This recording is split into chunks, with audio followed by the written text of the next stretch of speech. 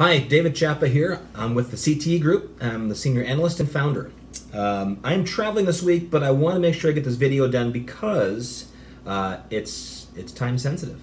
We're winding down 2019 and about ready to enter into 2020. So what does that mean for us in data protection and technology?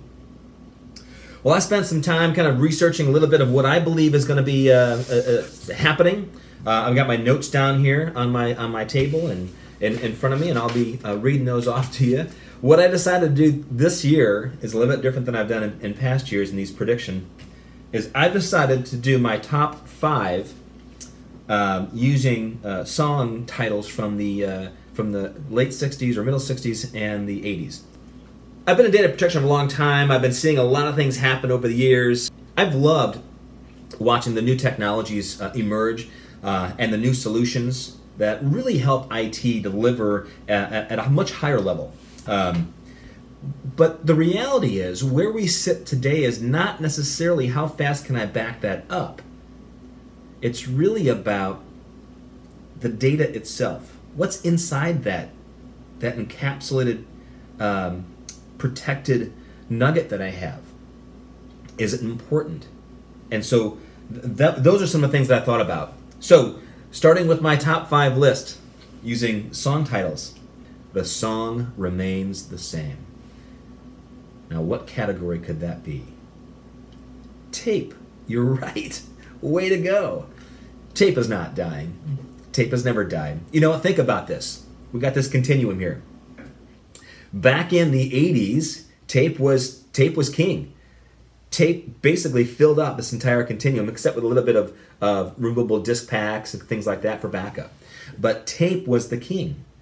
Now, as cheaper disc was introduced and faster disc, and we were doing more in that client-server environment, tape kind of shifted a little bit, and then deduplication came in, and then tape shifted down here a little more. But tape never said, or we never said to tape, "You're gone and dead, and we took you away."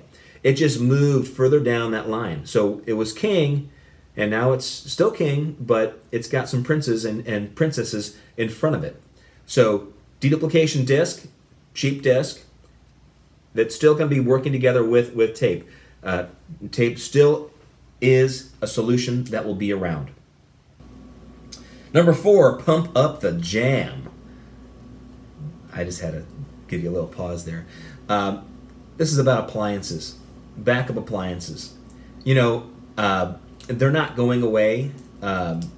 They are going to be around, and primary reason for that is you want fast recoveries. Cloud backup is certainly happening. Disaster recovery in the cloud is certainly happening, but we are in this hybrid model. So we are looking at ways that we can both protect and recover pretty seamlessly. But the speed to recover is sometimes hindered by network performance. And I'm talking about getting it down from the cloud. Again, not saying cloud's bad, I'm just saying that's the reality of the situation. So the appliances, the speed and recovery for data locally on-prem is still going to be around, it's going to be important, but look for other technology advances within those appliances to help speed up the recovery process from the cloud if you got to bring that data down. So number 3 is Get Off of My Cloud by the Rolling Stones. Yeah, multi-cloud is going to be big. It's growing, more in adoption, but it's going to be growing even more in 2020. So solutions that will support multi-cloud, not only from just a data perspective, but multi-cloud from an application perspective. Application in Cloud A, data in Cloud B, or data in Cloud B and C. So solutions that support multi-cloud in an effortless way for IT, look for those solutions to emerge in 2020 and 2021. All right, number 2, the song Automatic by the Pointer Sisters. Yes, automation is going to continue to flourish very nicely in 2020, especially around disaster recovery. Again, one of the more challenging things in our IT world is disaster recovery and getting it done, but also documenting it.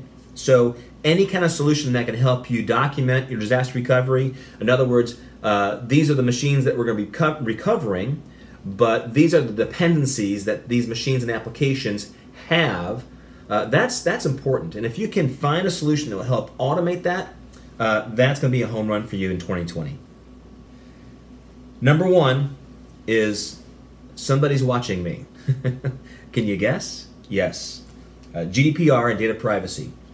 So 2 years ago, GDPR came out in the EU, and it was a big to-do, not to make a rhyme, because that meant even if you were not in the EU, but you were doing business in the EU, you had to comply with those regulations. So that put a lot of U.S. Companies, on edge a little bit, figuring out what they had to do, how they had to do it, and comply. California similarly produced their own data protection privacy act called California Consumer Protection Act, or CCPA. By the way, that was proposed in 2018, and it goes into effect January 1, 2020. So the California Consumer Protection Act goes into effect January 1, 2020. So it's important. Start looking for other states to do something similar to what California has done and what the EU has done. Even in New York, they have, it's called NY Shield. New York Stop Hacks and Improve Data Security. That's what NY Shield stands for. So look for this to happen and spread across the entire U.S. and maybe even become something federally mandated. And those are my top 5 predictions for 2020.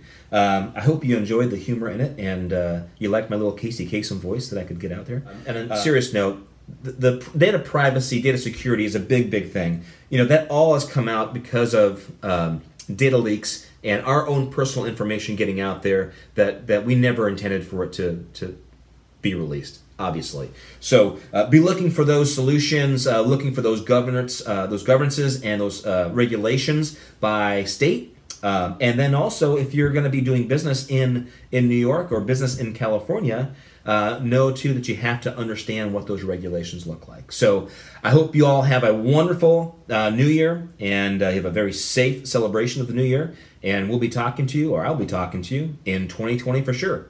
Again, I'm David Chapa with the CTE Group. Thanks for listening.